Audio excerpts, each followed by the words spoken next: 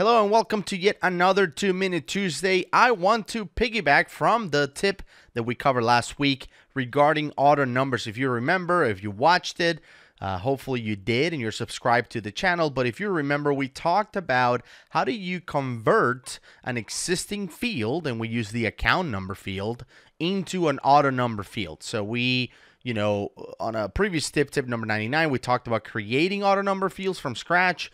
Then last week, we talked about how do you convert an existing field into an auto number field. But like I mentioned, that tip was to answer one of the most popular questions I get about tip number 99, which is, well, what if I already have a field and I want to convert it? So we answer that with last week's tip. Now, this week, I want to answer question, number 2 most popular question I get about, auto numbers, which is, what happens to all of the records that I have in the system that don't have an auto number? How do I generate an auto number for those? Because we know that once we enable a field to be auto number, it will go ahead and start generating auto numbers going forward. So in this case, for example, if I go into the account entity and we go into the account number, you can see that this is an auto number field, and I have prefixed it with ACCT for account and then a number of 8 digits starting at 1,000. So you can see the seed value there. So I said start with that and then add 8 digits, start at 1,000 and start counting. So yeah, any account that I add in the system going forward will start counting from there. It totally makes sense because we just converted this field into an auto number field. So what do? How do you now populate the records that are in the system? If I navigate back into the system, let me just go here into account just to show you. Notice that the auto number is empty, right? So it's empty for all these records that I have in the system. I have 97 of them. So what am I going to do? Well, that is this week's tip. I'm going to answer that question. So let's start the countdown and let's go. So what I did in this case, and by the way, I learned this trick from Jonas Rapp, who's also a Microsoft MVP. So the way you do this is you have to create a custom entity that will work to generate the numbers for you. So if you notice, I created an entity here. Let me go back to Power Apps Maker.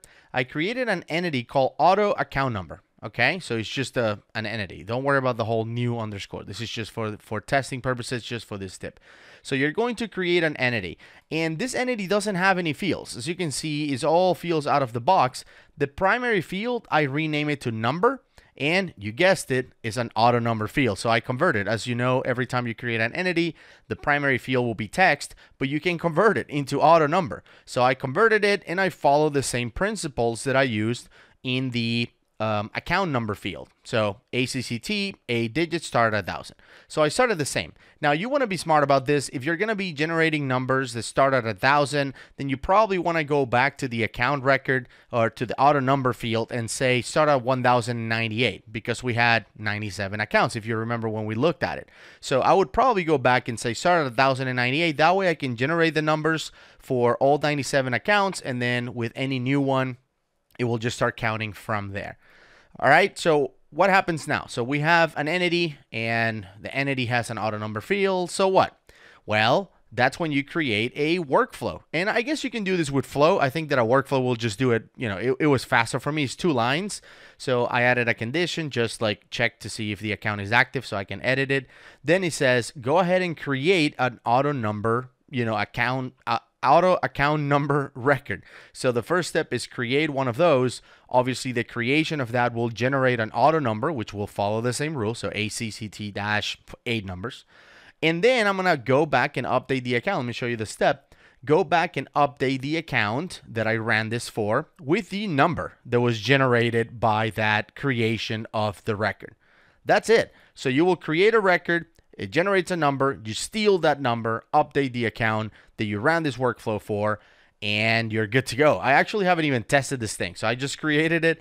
I trust Jonas, so let's go and try this up and see how it goes. So I just activated the workflow. I'm going to go back into my view, okay, right here. I'm going to select all of the records in this page, which is 1 through 50. Doesn't matter, we're just testing. And we're going to go ahead and, where's my flow button? I keep losing it. And we're going to go ahead and test that that workflow. Well, let's refresh, obviously, because we just activated the workflow. And as you can see, we're doing this live. And then I'm going to select them all. Once again, go to flow. We should see the workflow now. Where is my workflow? Why is it empty? Well, you can see the name. It's weird. It's empty, but you can kind of read it if you hover over with a mouse. So let's just ignore that it doesn't have the name for now. It says this workflow will apply to 50 accounts. Absolutely. Go for it and click OK. Now, if you notice when I was reviewing the workflow, it was a background workflow. I'm not going to do this in real time and kind of just pause the whole system. So I'm just letting it run behind the scenes. And also I wanted to take the time to let you know that there is a tool in the XRM toolbox, and we have reviewed this tool before in this channel, called the Bulk Workflow Execution Tool. If you don't have it, it's not one of the default plugins that comes with the XRM toolbox. Just download it from the plugin store, and that way, if you create this workflow, you can run it for thousands and tens of thousands or hundreds of thousands of records, you know, all with a few clicks. You don't have to sit here and run it, you know, page by page by page. Now, obviously, you can increase the page. Instead of having 50, you will have 250. But if you have, you know, 180,000 records, man, that's just going to be a bad day. So it's going to just take too long. All right, so we've waited, you know, a little bit, or we've waited enough. Let's go ahead and refresh the page. I'm going to go ahead and hit F5 here. Let's see if it worked. There it is. So it worked just exactly like Jonas mentioned it. And I'm going to add the link to his you know, blog article or whatever I read to learn how to do it on the description, so you guys have it. Obviously, I went over the 2 minutes. It's not a shocker if you follow this channel, but I wanted to make sure that you understand, you know, how the process works. So if I sort by account number, obviously you can see that it's going to follow it. And well, where is it not sorting by account number? Here we go. Well, it's obviously there's 40 or whatever it is, 47 that did not work, but you can see it goes down on the list and starts counting. So again, if you did it, you want to keep track of that. So 97. Now the idea is I'm going to go back to Power Apps. I'm going to go to Entities. I'm going to go to account number, and you know, I'm going to start at 1098, something like that. That way, you know, you don't have any repeated numbers essentially. So going forward, it will go ahead and create you know, it will create everything, you know, without duplicating the account numbers. Now, you can change, you know, the order in which I did things. I'm not saying that this is the only way to do it. You can probably create the entity, generate the auto numbers, and do all of that before you even enable the account auto number field.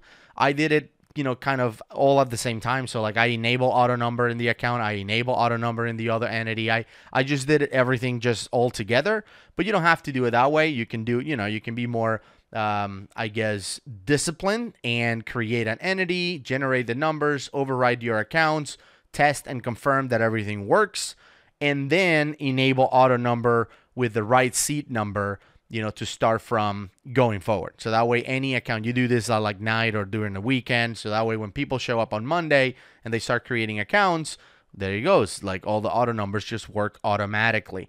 Obviously, you know, there's going to be a bunch of different records that will be created. Those account auto number records are custom records. Just run a bulk deletion job after you're done. This is not something you're going to be running all the time. So you will, you know, you will probably just run it. It will generate the numbers and then delete all those records. And if you want, if you feel confident, you can even delete the entity and delete the workflow. But if you think that you will be bringing more data into the system and generating even more account numbers, you can go ahead and keep that stuff in there. I've done this in several projects where the accounts that are coming from the other system actually get a different number, which is great. And you can actually use this solution. It will be on a future 2-Minute Tuesday where, you know, you can use conditions. Like imagine that workflow being a little bit more complex. Right now it's super simple, right? It's just doing that. But imagine having conditions where you could say, if the account is a prospect, go and create a prospect auto number record, steal the number and use that. Maybe it starts with pros slash or dash whatever number, and then if the account is a, you know, a partner, then go and create this custom entity called partner auto number, steal the number and use that for the auto number. So now you have the account number being, you know, dynamic. It can actually generate from different areas and whatnot. So you can get pretty crafty with this stuff. Jonas have talked about different ways to do it as well. He's done a great job with that. Totally give him credit. He deserves all the credit for this one. But again, future installments of 2 Minute Tuesday will go into more details and how to take advantage of that.